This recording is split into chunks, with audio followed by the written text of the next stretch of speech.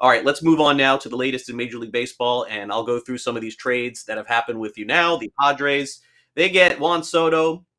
They have Manny Machado. They soon will have Fernando Tatis Jr. The Nationals are now in complete rebuild mode. No more Bryce Harper. No more Trey Turner. No more Anthony Rendon.